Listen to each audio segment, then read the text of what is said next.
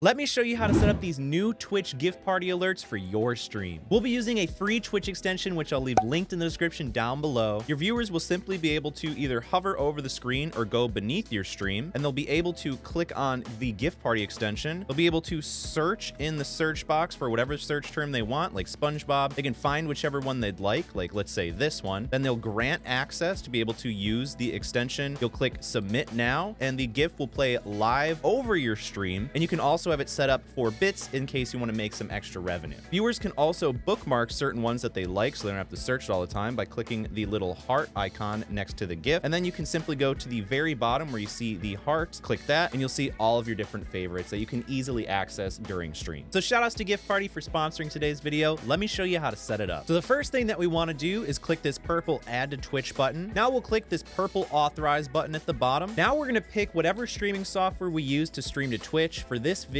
I'm going to be doing OBS Studio, but you could also do it for Twitch Studio Beta or Streamlabs. So I'm going to go with the OBS Studio option, so I'm going to click that. First step we have to do is create a new browser source inside OBS, so let me bring them up side by side. And if you guys are wondering where I got this really cool overlay package, I got it from own.tv, which I'll also leave linked in the description down below. But now we're going to go to our sources box. We'll click the plus button. We'll go to browser source, and we're going to call this GIF Party Overlay, if I can spell. Then we're going to make sure the source is visible, make sure that's checked, and we're going to click OK. Now we're going to click the next step, and it's going to give us a little browser source URL. So we're going to click that, and it's going to copy it for us. We're going to go over to the URL section and click Control V, or you can right click and paste. So we're going to paste that in there. Then we're going to want to scroll down and make sure that control audio via OBS is checked, as well as shut down source when not visible and refresh browser when the scene becomes active. So we're going to make sure that all three of those are checked. We're going to click OK. Give it a couple seconds. You're going to see that the GIF Party logo is going to pop up with the test. And now it says waiting for implementation. We're going to give it a couple seconds. But if we're not having any success, like right now, we're just going to double click on that GIF Party source over in OBS. We're going to scroll down till it says refresh cache of current page. We're going to click that little button there, give it a second, click OK. And now you can see that it now says next step, so we can move on to the next step. You can also feel free to resize how large this is with the corners, and you can click and drag it to move it to whatever part of the screen you would like.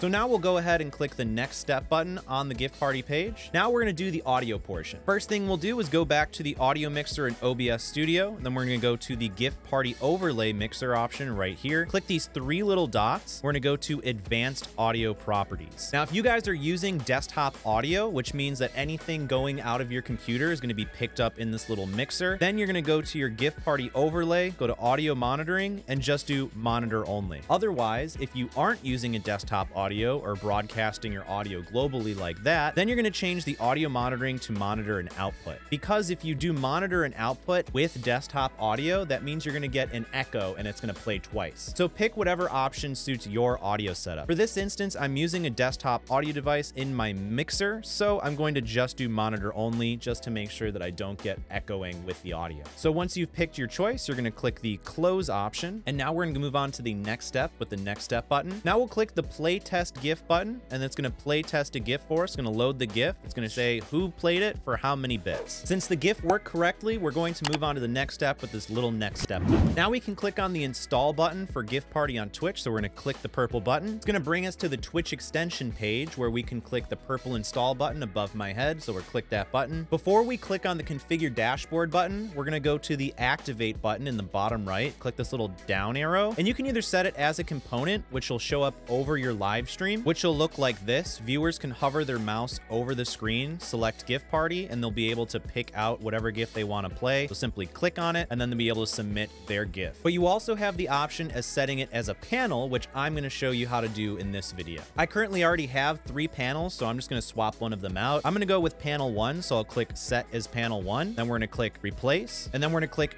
done. If you don't have any of the panels set up before, then you'll simply just have to put it as a panel. You won't have to replace anything. But now you can see it says uninstall because we've installed the Twitch extension panel. And now we can click this little configure button next to it. Then we'll be able to hit the configure dashboard button. So we'll click that. It says GIF Party extension is now visible to all your viewers because I have it set as panel 1. So it has panel 1. So we're going to do customize more settings. And this is where you'll find your browser source in case you happen to lose that URL for your alerts. You'll also see that the Twitch extension extension is active as panel 1 under my stream. And this is where we're going to be able to set up all the different settings. But before we set up the settings, let me go show you what it currently looks like under our stream. So I'm going to go back to Twitch. I'll exit out of all of this. I'm just going to go to the top right and click on channel. Then I'm going to click the little chat tab. So I'll click that. Then I'm going to scroll down to where all my panels are. And you can see that I now have the GIF Party panel here. However, it is not active because my stream is currently offline. But this is where your viewers will be able to pick between all of the different GIFs when you're live. So there's a bunch of different settings that you can customize, like enabling for only Twitch followers to be able to use this. You can enable subscribers only in case you only want subs to be able to do that. You can also set a cooldown time in case you don't want people spamming them. And this is where you can start making money if you want to enable the bit submissions. But if you're not a Twitch affiliate already, then you can't have access to bits yet. But if you are a Twitch affiliate, then you'll be able to enable this. And this will require viewers to pay a certain amount of bits in order to use those GIFs on your stream. And then you'll be able to set the bits price here with this little drop down menu. So you can start with 100 as the smallest, or you can go all the way up to $100 if you really think someone's going to pay $100 for that. So I'm going to keep it on the very lowest for 100 bits. But if you do not want to have people pay actual bits to do this, you can simply disable this, and then you'll be able to use for just Twitch followers or just certain tier subscribers, and they'll be able to play the GIFs on your stream for free. Now we can look on the left hand side where it says exclusive GIFs, and this is where you'll be able to upload your very own GIFs in case you want to do that. For example, I'll go ahead and upload a new GIF by clicking this button. I'm going to click the purple GIF button here. It's going to open up your files. I'm going to pick out this GIF that I made myself, and then I'm going to click open. We're going to give it a second to upload. Then we can set the GIF title right here. So I'm just going to call it donation. And then you can set the bits price individually for each and every exclusive GIF that you upload. So for this one, you can put it all the way up to 10,000 bits, but I'm going to leave it at 100 bits. I'm going to set it to next. It's going to say congrats. The GIF has been successfully added. So we can hit the close, and then you'll see the custom GIF that we just uploaded. So if we click it, you'll be able to make changes, and then you can save, or you can delete the GIF if you'd like. Below that, you'll be able to see the event alerts tab, and you'll be able to see add alerts for new followers, subscriptions, and more. So if you want, you can add event alerts. So for follower alerts and so on, we can click on the add event alert. And so we'll have alert trigger. We can have new follower, new sub, new gifted sub, and as well as a raid. So if we want to have it for a new follower, we can either upload our own GIF, or we can select a GIF from the library, which is a huge library. So for example, I'll just type in SpongeBob.